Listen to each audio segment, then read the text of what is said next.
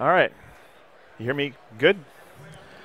All right, good afternoon, guys. My name is Andy Walton. I'm Director of Technical Sales for Cirba, and today I'm going to speak to you about densifying OpenStack environments with software-defined infrastructure control, basically analytics that help you scour through your cloud and virtual environments. We're going to focus, obviously, on OpenStack today. Let's see if this thing's working.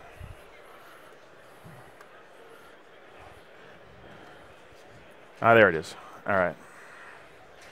Let's talk about OpenStack in the enterprise. So one of OpenStack's, something's moving around here. I'm going to have to stay close to this here. One of OpenStack's biggest strengths is KVM. It's cheaper, a better open alternative. But what we found working with our customers is also got some weaknesses as well. For KVM, the management ecosystem is still maturing. Ceilometer has been going through some major changes in terms of the sort of information that it delivers. And then certain challenges that we see in our customers, things like VM placements, density optimization, and making sure the environments are as densely packed as possible, and software license containment and optimization are still big challenges. So analytics that understand the supply and the demand in these types of environments are critical. And if you go to our booth over here, we're playing this game of Tetris. You've probably seen it, the big blocks and everything. Guess how many VMs are in our private cloud? So if we use that analogy here and look at the infrastructure capability or capacity of an existing virtual environment, what we see our workload demands are kind of like Tetris blocks. They all have different shapes and sizes depending on the time of day, and they all have certain requirements.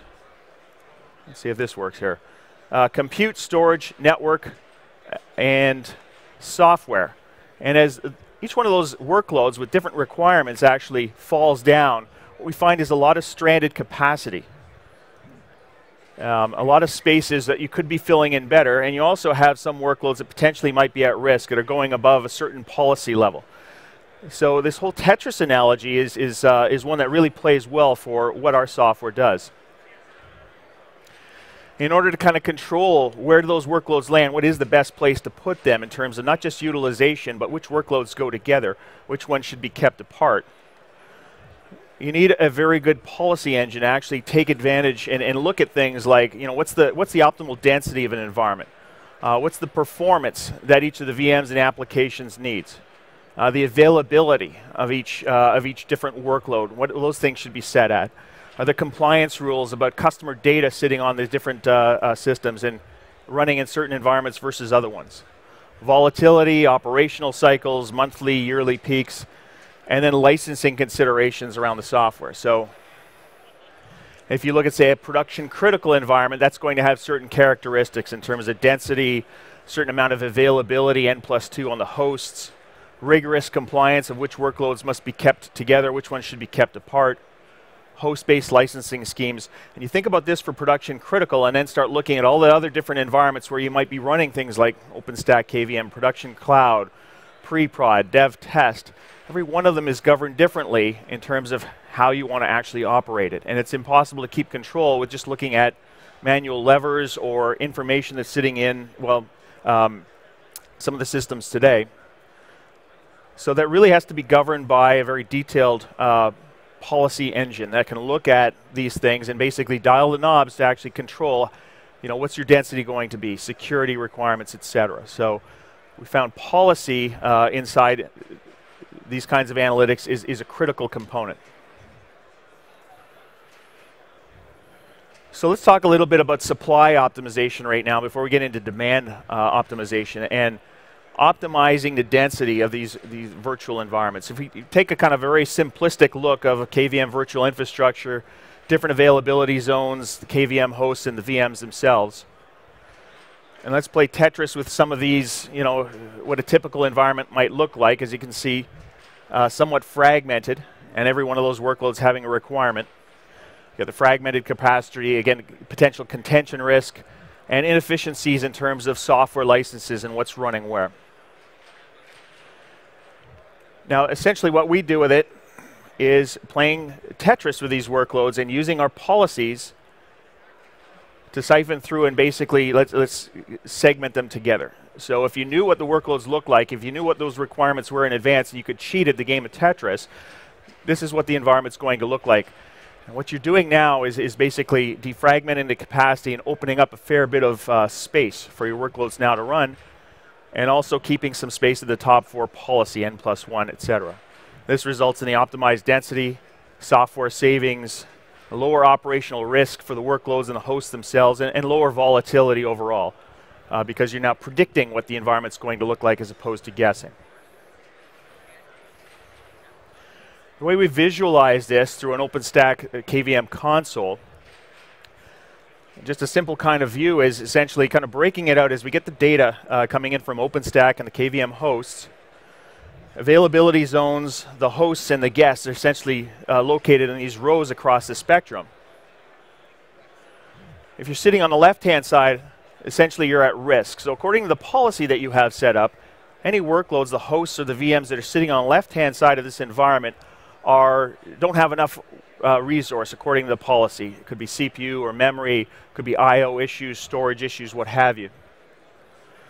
Things that are sitting on the right-hand side are wasteful, and quite often what we'll see in some of these cloud environments where users are asking for their own resources, say through the OpenStack portal, you'll see those VMs sitting on the lower right and batched up because everyone's asking for large infrastructure, more than they potentially need. And after, say, 30, 60, 90 days, you'll find is that they're using a fraction of that which they've asked for. And so we often see this in cloud and private cloud environments. And so kind of what governs the policy goalposts and where you want to be operating in the virtual environments is sitting right in the middle. So too hot, too cold, just right. A healthier environment is going to look like this. So through placement recommendations and fixing the allocations of where those workloads are running, we're doing is playing Tetris with the workloads. So when you look at a healthier environment, you're going to be de-risking it as well as getting rid of a lot of the stranded capacity. Again, you can't do that by interpreting charts and metrics and things.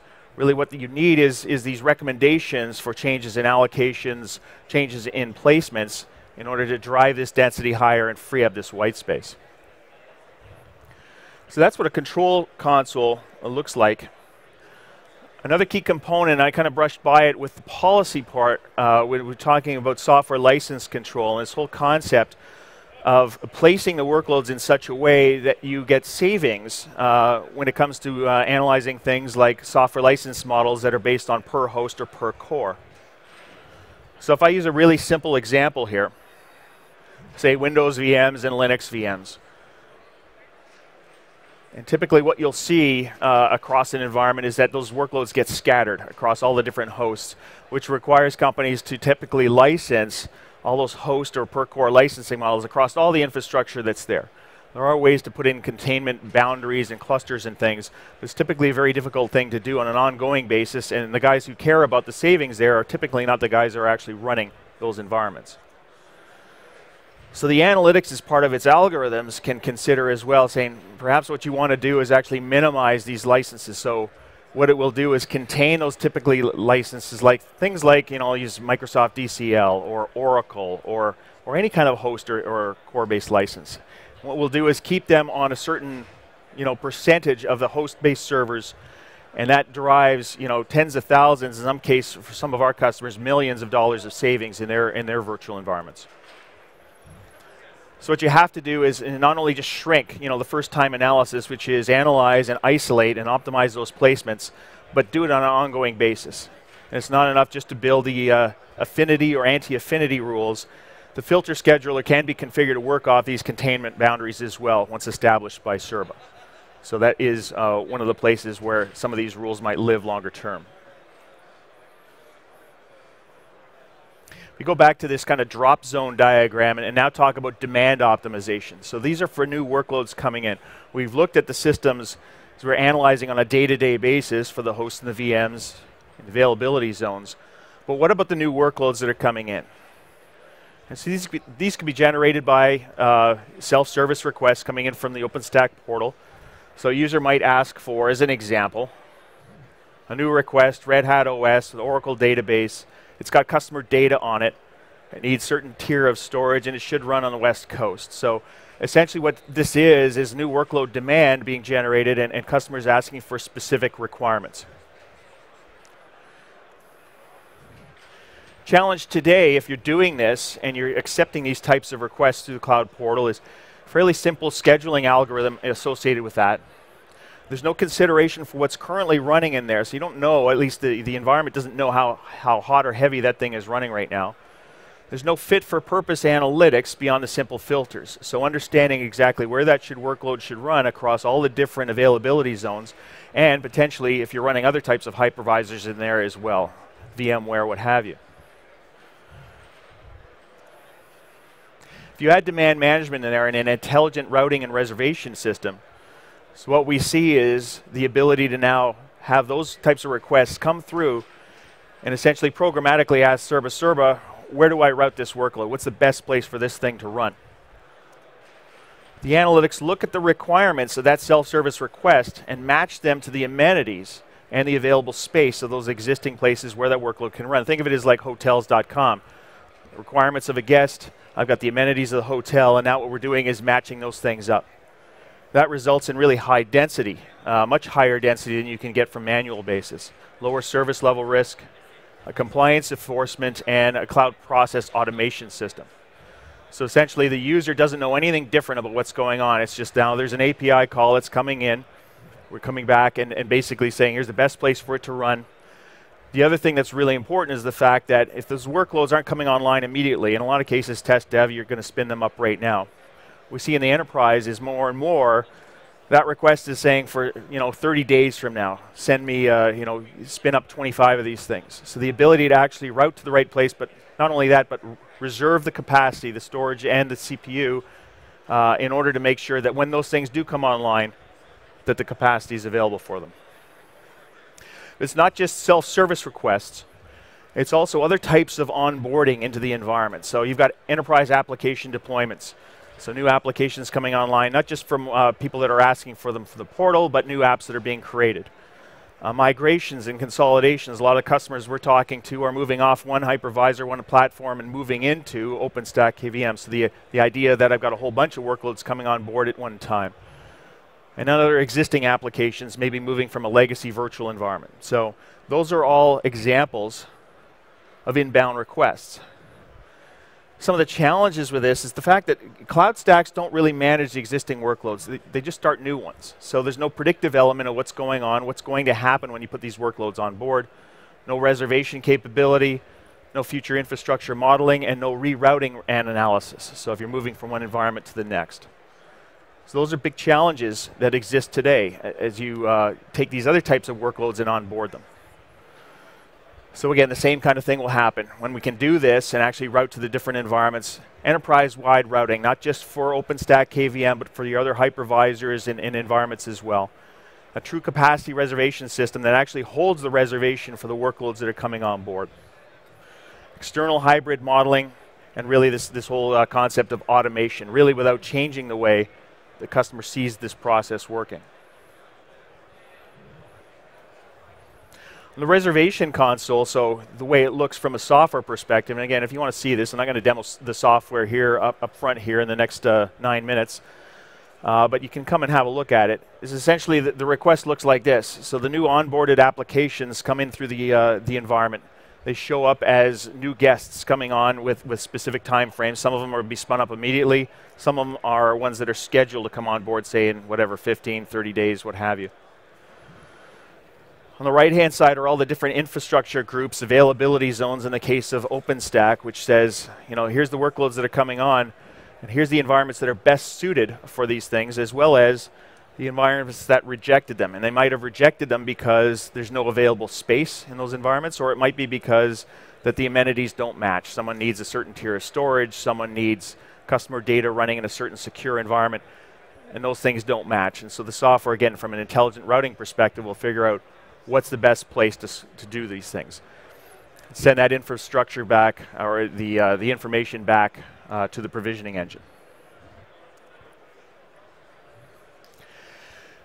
This detailed diagram gets into probably more details than I want to get to, but what I wanted to show you was the fact that there's a whole process for the demand management. So we call this a swim lane diagram. So at the bottom of this diagram is really the ongoing supply. So the virtual and physical infrastructure understanding what's there. That's what we call supply optimization. That's what we do on a day-to-day basis. The process flow looks like this. So when a new demand is initiated, someone asks for new applications to be spun up. Essentially, from a user perspective, they don't see anything different. They initiate the routing of demand. That calls us through our API. We do our analytics, figure out the best place to route and reserve that capacity. So the demand routing happens. We look at the outstanding reservations, forecast the supply and demand, and then route that demand to the right place. The reservation is created, so if it's not being spun up immediately, if it is, then obviously we continue on with the provisioning process. If it's coming on board in a future date, then we create that reservation in the hosting location and lock in the capacity and take it away from the existing supply. That API goes back in, the reservation is confirmed to the user, and again, they don't notice anything different. It's just like, yeah, you got your 10 VMs that are coming on board at that future date. When that day comes, whether it's on demand or in the future, the provisioning execution occurs. We analyze the latest state of the bookings. We get the optimal placement. So it's not unlike a hotel. You came to the hotel, you made a reservation, you knew you were staying in a certain place. When you got there, they said, okay, you're staying in this room. So same kind of thing. It's like you're in this specific availability zone, but you're going to be staying on this particular host. So we give that back in through the API, back to OpenStack, for the provisioning process to initiate the provisioning, and however you're going to do that. Provisioning is confirmed, it's completed, requester understands and is alerted that the instance is now available, and then there's a reconciliation process that occurs to make sure that we've analyzed the latest state and any sort of reservation that kind of expired, so if someone said it was coming online and it never did come online, then we basically remove it from the queue. So just to kind of complete, what we talked about here today is policy-based control, supply and demand management. We've been talking a lot today, and we just recently announced this whole integration, at least from the hypervisor perspective with OpenStack and KVM on the supply side optimization. We already had the integration with the Nova scheduler on the demand side. This technology works not just with KVM environments, but obviously Hyper-V, Power VM, Red Hat, and VMware across the compute, network, storage, and the software analysis, and then working with the cloud management platforms, OpenStack and the rest of them, to do the actual work. So we think of ourselves as kind of a brain, and we talk arms and legs and get monitoring information from the eyes and ears. So this is kind of the complete fit, and this is where we kind of see ourselves between hypervisors and resources and the cloud management platform.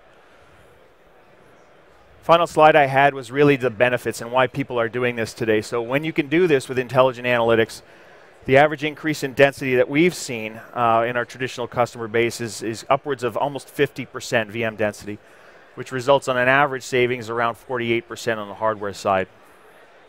And the software license savings, when you can intelligently place where these workloads go and minimize where they're actually going to run, is somewhere in the neighborhood of 55%. Obviously, mileage may vary, but that's what you get when you actually are doing this whole Tetris, packing workloads together safely, eliminating risk, and increasing the density. So that reduces the capacity risk, increases the automation. We've got a few minutes left here, but I'm going to close down the presentation. I could probably throw a rock right over to our booth, which is right over here, if you wanted to come over, ask additional questions, or see a demonstration. So thank you very much for your attention today, and have a good rest of the conference.